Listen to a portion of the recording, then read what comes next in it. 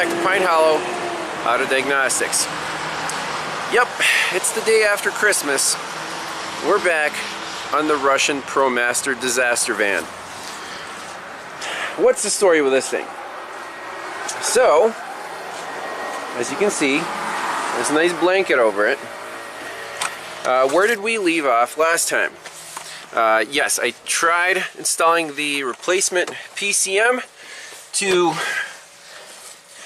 basically solve that, the PCM got waterlogged and it was throwing those coil ionization codes and cutting out the front bank of cylinders. We found major green crusties in connector C2 from water intrusion, and most of the pins, the coil control pins, were really rough. I tried spraying it out with deoxit, compressed air, brushing all the pins, didn't help. So I told the shop owner here, Kip, and the two Russian delivery drivers that, hey, you guys need an engine computer and you need to fix this water leak. So they scheduled an appointment with the dealership about 12 miles away to get a used computer programmed to this van. A couple days later, now the van had garbage bags over the computer, they said they started up and it ran on 6 cylinders. That's impressive. So either the deoxit did its magic over a couple days and the van ran smoothly on 6 cylinders. So I'm like, oh, maybe they don't need a new computer. Maybe this one is still functional as long as you keep the water out of it. So they still had that appointment. They're like, well, better play it safe. We'll still go to the dealer, drive it there, and get this used computer programmed. Well, they started driving to the dealer, and literally a few blocks down the road, the transmission went into LIMP mode, and Kip said that it's through 2 codes, 2 brand new codes, the 0714, now I think we saw that one before, and a 0760.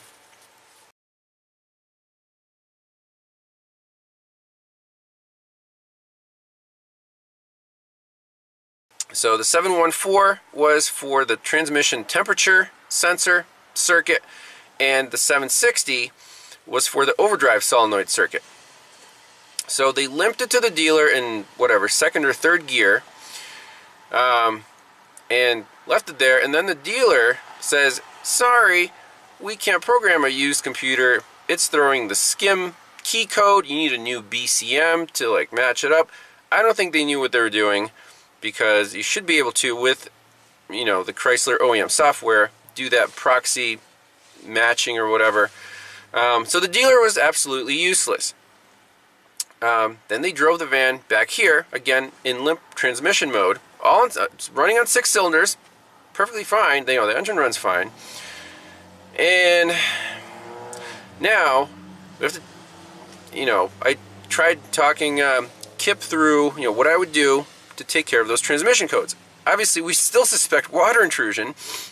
I told him check the connector on the transmission. It's like a 23-pin bulk connector. He took that off and he said it was full, not of water, of coolant. I'm like, well, holy crap! All the pins are green and crusty. I'll show you some pictures of that.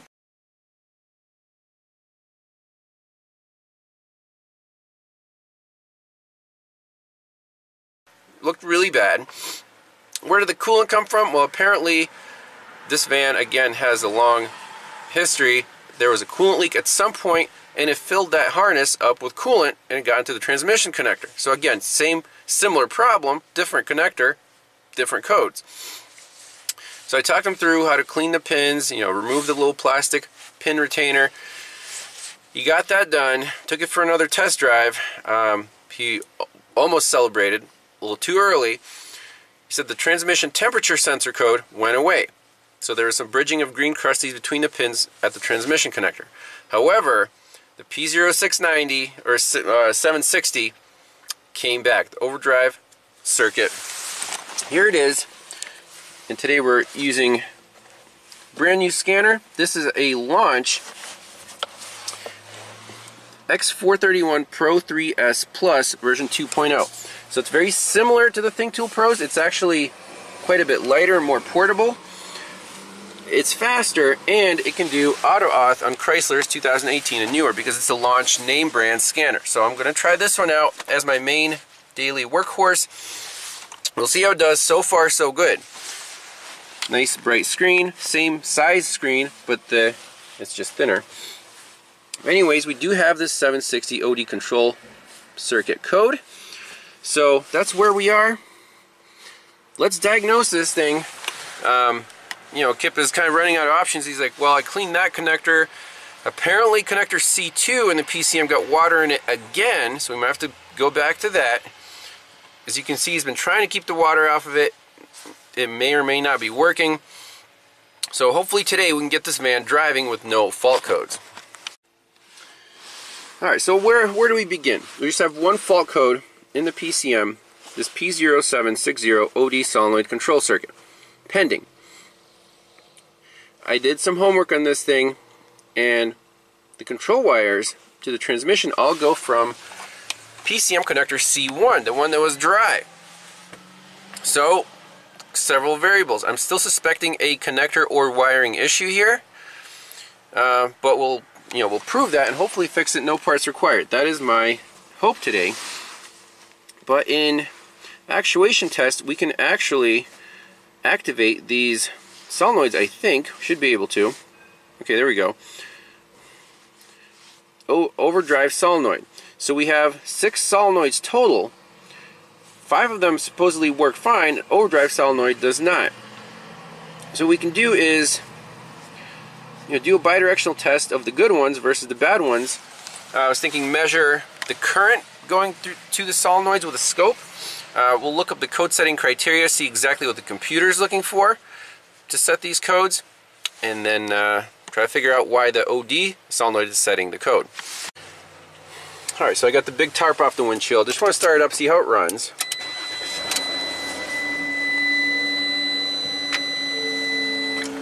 Just want to back it up a hair and get it out of this puddle.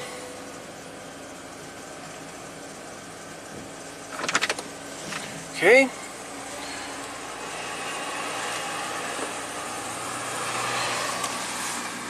Just go back in the PCM, rescan it for codes.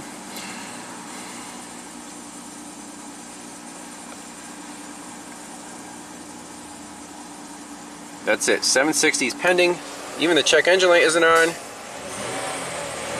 Seems to be happy.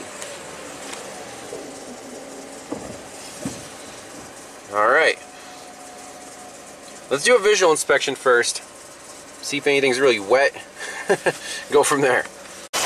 So obviously the tarp did absolutely nothing to prevent puddles because, well, the water drains down along the windshield and then along the cowl and drips everywhere.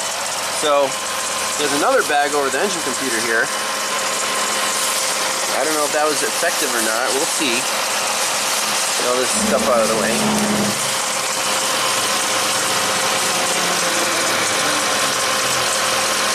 And the transmission connector, you see, has a bag over that. And that has water on it. Let's do some checks. Alright, let's do a little bit of research on this P0760 trouble code. So I printed off the PDF from AllData. This is the entire description for this code. So there's our wiring diagram, there's the PCM, and then there's the actual transmission. See, these are the control wires, and then the pressure signals corresponding. And power is there, and it has a ground going back to the PCM. Theory of operation. 6 solenoids are used to control the friction elements, clutches. Continuity of the solenoid circuits is periodically tested. Each solenoid is turned on or off depending on its current state. An inductive spike should be detected by the PCM during this test. If no spike is detected, the circuit is tested again to verify the failure. In addition to the periodic testing, solenoid circuits are tested if a gear ratio or pressure switch error occurs. In this case, one failure will result in the appropriate DTC being set. Mill will illuminate if transmission goes into neutral, DTC set above 35 miles per hour or 22 miles per hour. Limp mode when vehicle speed is below 22 miles per hour. Okay. One failure will result in the appropriate DTC being set. No spike is detected. Circuit is tested again. Verify the failure. Alright, so it's looking for inductive spikes. What does that scream at me? Get the scope out. Look for these inductive spikes during a bidirectional test. That's exactly what I want to do. So van's running now just fine. It's happy. Let's go to these control wires. So on the wiring diagram, let's see here. Powertrain.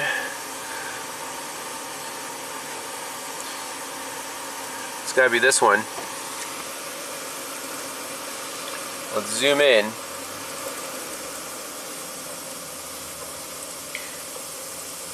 Use our hand tool.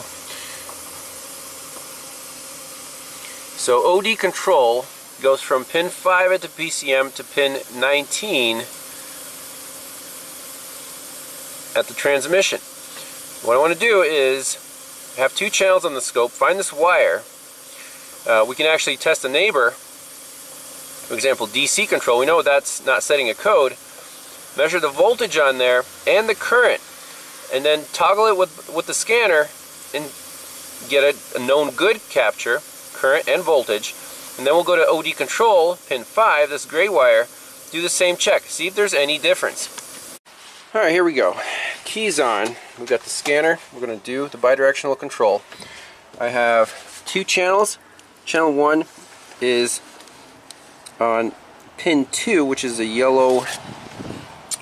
white wire. That'll be the DC control wire. And the amp clamp is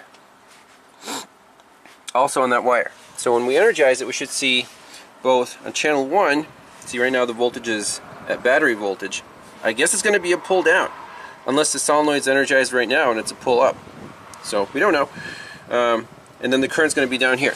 So I'm not exactly sure where the DC is. I think it's DR, it might be labeled.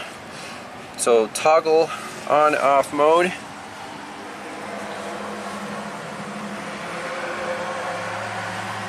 Is it clicking?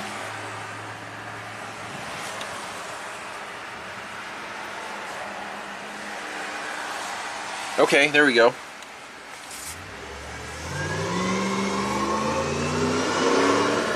Okay, great. So we're seeing current. Let's flip the amp clamp around, or we can just flip our signal around here. Is it still going? Let me do that one more time.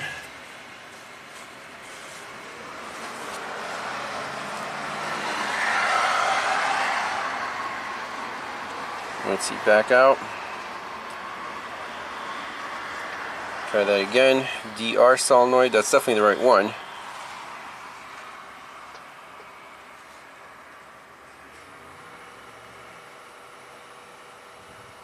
It's not activating right now. Oh, there it goes. 1, 2, 3, 4. I think that's it. So we can work with this data.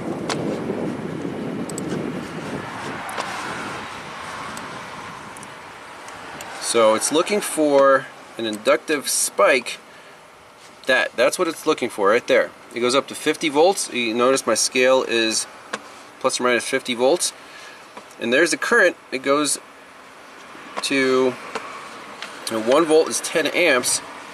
So if we measure this, minus 850 millivolts, that means minus 8 amps at the initial start. And then it kind of holds it there at 260 millivolts, which is 2.6 amps. So that's perfect. We got a known good. I'm going to save that and let's go to the overdrive solenoid and see what that does. Alright, here we go. Moment of truth. Overdrive solenoid. So I relocated the amp clamp to the gray wire, and we're still on channel 1 on the voltage. So let's see what happens. Boom.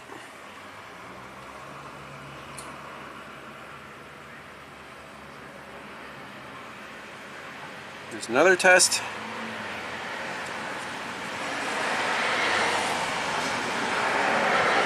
Is that it?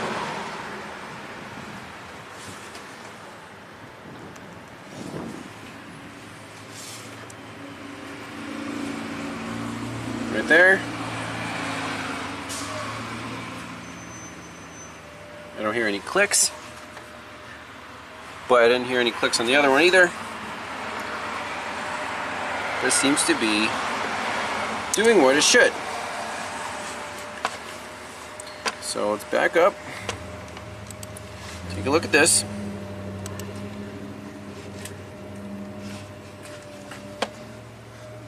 Exactly the same amperages, exactly the same voltages.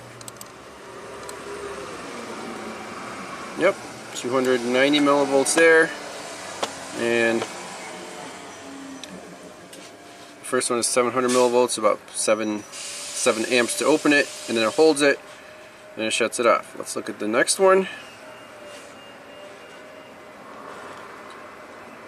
So I held it open there for, this is in milliseconds, so just ramped it up and then shut it off.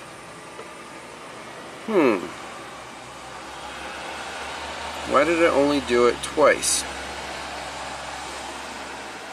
So let me save this. Let's see if it's sending any codes or what's going on there.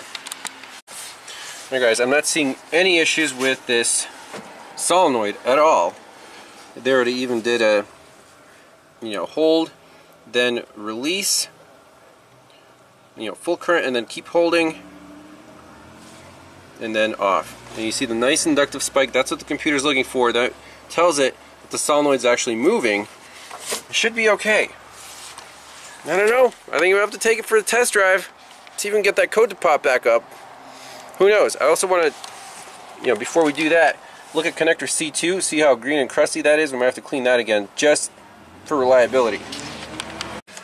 Alright, so before a test drive, I'm checking out connector C2. Yeah, it's got a little moisture in there for sure. Let's see, some of the pins are getting a little green again. So I'm going to blow that out, clean that out one more time, and we'll take this thing on a test drive.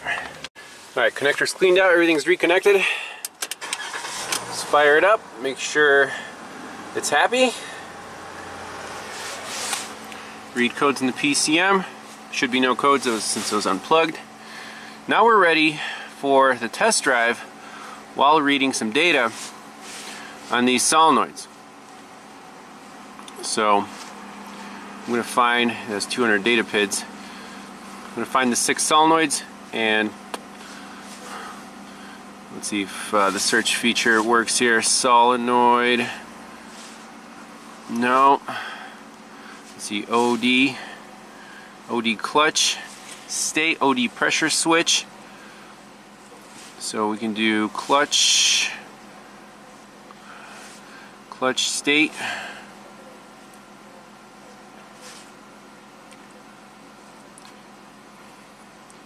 And then I wish it would keep the ones that you type in, because I also want to look at the pressure. These LC, DC, OD pressure switches, LR. Alright, here we go. Kip's behind the wheel. Fear not, I am a semi-professional. So you said it'll happen after the second or third shift? You won't get to that intersection before it. Okay. So if it's going to. We're interested in the OD pressure switch and OD clutch. And a gentle. Yep. Over the hump. Still beeping. Yeah, it's not shifting already. It is not shifting already. Now I feel like I felt it fail. Yeah, we are in limp mode. Okay, you're already in limp mode, and we saw nothing on there. But look, OD pressure switch says closed. I don't think it's supposed to be. So pull over somewhere and put it in park, somewhere safe in the side street. I see. And we'll see what code's set. I think this right here, I think it's more of a logic problem than a circuit problem. That OD pressure switch should stay open when the clutch is not applied. Alright, we are in park. Okay, we're in park. So I'm going to save a picture of this. Yep. And then we'll back up, and I'm sure it set the 760 code. I'm sure it did. Read fault code. Perfect. 760 pending. So now we need to look at the wiring diagram and figure out what the oil pressure switch is doing, if there's water intrusion, if there's some cross-pin contamination on that circuit. So it's not a control circuit fault, it's a logic fault, because it's saying, hey, the solenoid's energized for some reason, even though we never saw any current or voltage being applied to that solenoid. So back to the shop. Back to the shop. Okay, so we clear the codes out, and I'm looking at the OD clutch state and the OD pressure switch. So that says open now. Give it a little gas just in park. Okay, everything's fine. We're monitoring transmission oil temperature as well. So now that pressure switch should not go to closed unless the OD clutch state is applied. So let's start driving back to the shop, and we'll see if that OD pressure switch changes for whatever reason. There it was. Ah. That's it. Now you're in limp mode. Correct. Wow. So that was even like just first and second gear. Correct. As soon as it goes to shift, I forget because how the criteria for the code reads, but it's right. 3 fails in some period or... Okay, so basically once it's in limp mode, you cannot trust scan data. You can see our temperature's stuck. Our OD pressure switch is closed. Now it may or may not be closed in limp mode, but our OD clutch state is not applied. So I want to get another scope channel on this OD pressure switch. You know, we can back up here, and then it tried, and then it just shut the whole system down. Very interesting. So I really don't like what the data's telling me in terms of everything's perfect. So this is right where it went into limp mode. It shut off the power to the to the transmission. You just boom. And you see the current is 0 here. So the green channel is our overdrive solenoid, and the red is the current, and everything looks perfect. I mean, the driver works fine. There's that voltage spike up to, you know, whatever the cutoff is, 43 volts. The blue spike, let's measure the blue spike, 43 volts, exactly the same. That's our known good. That's the DR solenoid. Current looks fine. You know, less than 10 amps, about 2 amps to keep it open. Spike occurs on every activation, but yet it sets this circuit code. So, last thing I want to do is monitor the actual OD oil pressure switch, see what that's doing.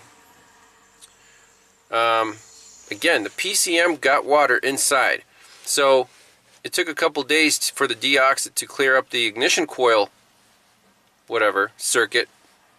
But now the transmission circuit might also be affected. It's checking for this spike, and it's not seeing it, even though it's physically there. The computer is fussing about it. Does this thing still need an engine computer? This is unbelievable.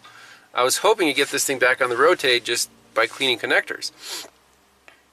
So let's get one more channel on there on this OD pressure switch. Now let's see which one that is. OD pressure signal, pin 61, black and light green wire. Yeah, that's all we can do. So channel 4, yellow, is now on the OD pressure switch. Right here, pin 61 at the PCM, black and light green wire. So with the key on, it's hot. Let's just clear the DTC. Start from scratch. Clear fault code completed. Okay, nothing changed there. So everything's energized. You're at battery voltage. Let's start it up and look at live data. See if we can trust the live data. So the only thing I'm interested in is OD, pressure switch, and clutch state. Okay, grab that. So right now pressure switch is open. So when the pressure switch closes, it should pull it down to ground. Let's fire it up. Let's see if it does its little solenoid check there. Boom. Okay, everything seems to be stable. It's good. You can even bump up the yellow. Let's see, key off.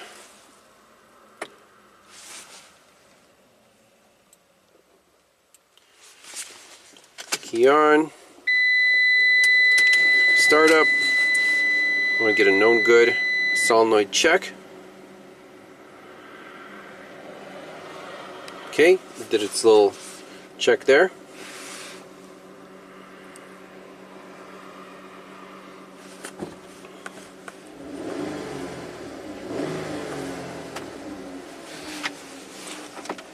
Put it in reverse.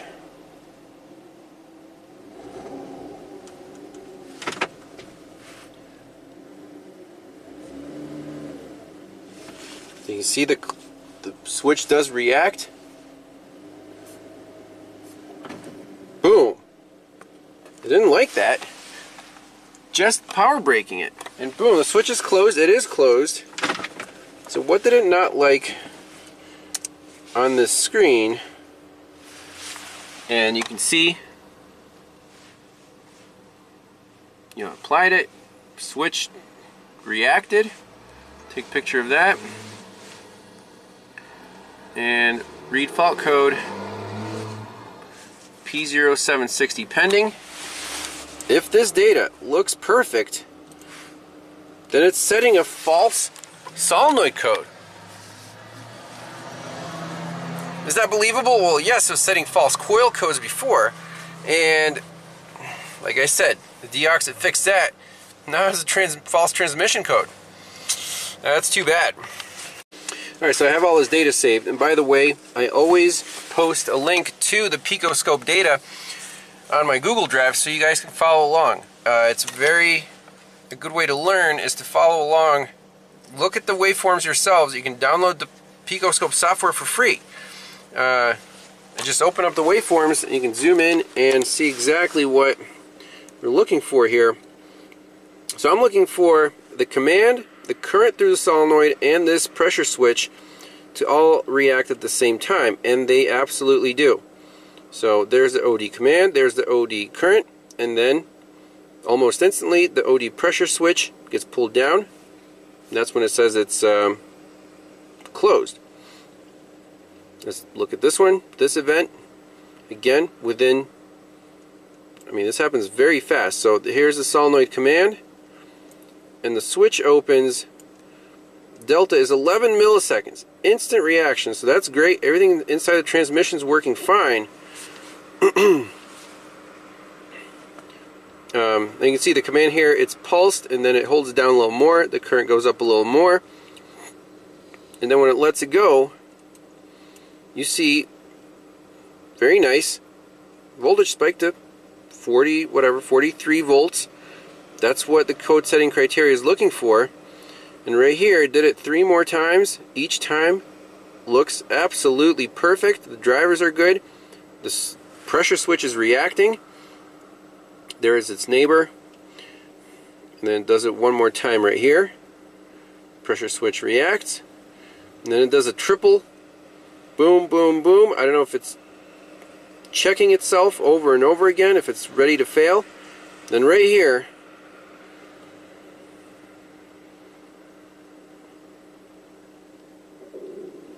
it says, we're done, limp mode, game over. So we can reproduce this.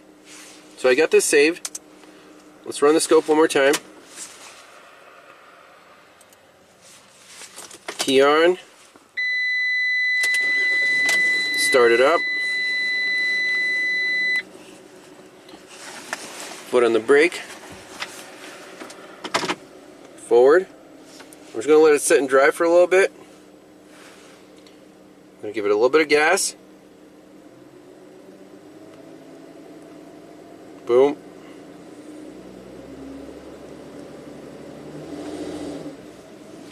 Okay, still happy. Man, as soon as I started accelerating, it went and then shut off.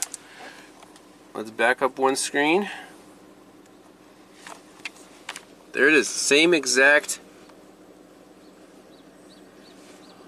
triple spike, and then done. And if we scan it for codes one more time, I'm sure now it'll say active 760. Okay, easy to reproduce in the parking lot. This van just won't quit. Now it's, you can feel it, it's rough. Check engine light is flashing, now it's solid. It's misfiring for sure. Now are we in limp mode on our transmission? Yes, we are. It's stuck at 0 now. Oh, why not? Just here you go, Kip. Scan it for codes. Oh, it's all new and... Uh-oh, we got a cylinder 5 misfire and 2314 ignition coil 5 secondary circuit insufficient ionization. So, like that deoxit, it saved it for... It brought it back to life, but this kind of crap is going to keep happening because there's water inside the engine computer and you can't get it out. So it needs an engine computer anyways. And it might need a solenoid pack. We're back to where I left off the first time. It is ridiculous. So clearing the codes, still got a cylinder 5 secondary circuit insufficient ionization. That's the water in the computer, so we could dump it and deox it and it might fix it. But I don't know. The water leak needs to be addressed first.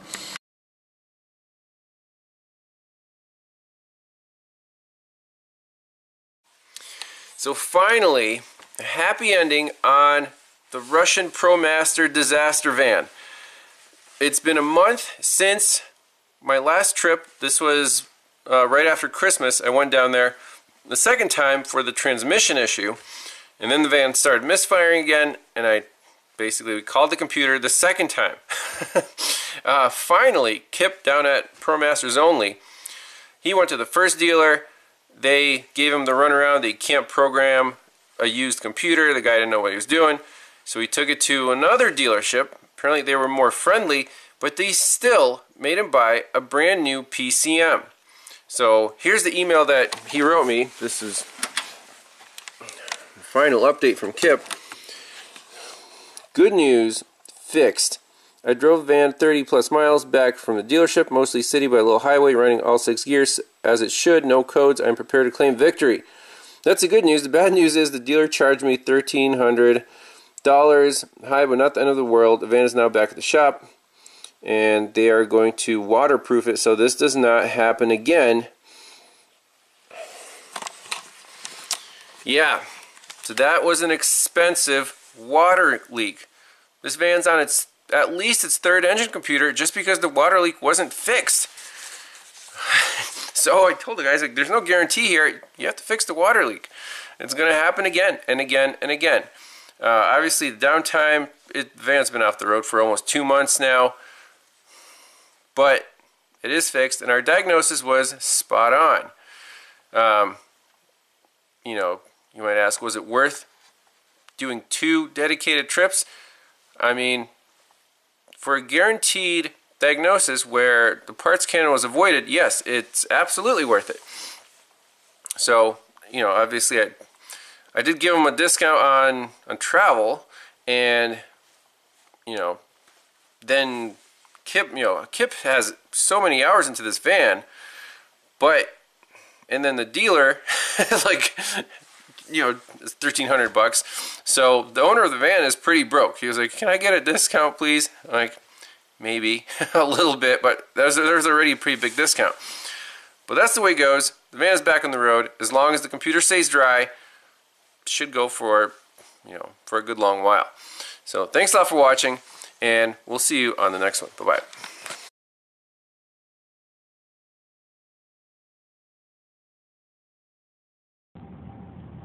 All right, Arifas have found a problem. This tube appears to not be working, which would explain it. There's blockage in there. If you blow in there, it'll smooth out. But yeah, that's the main. Yeah, there you go. Look at that. That's gonna be helpful. Horror show.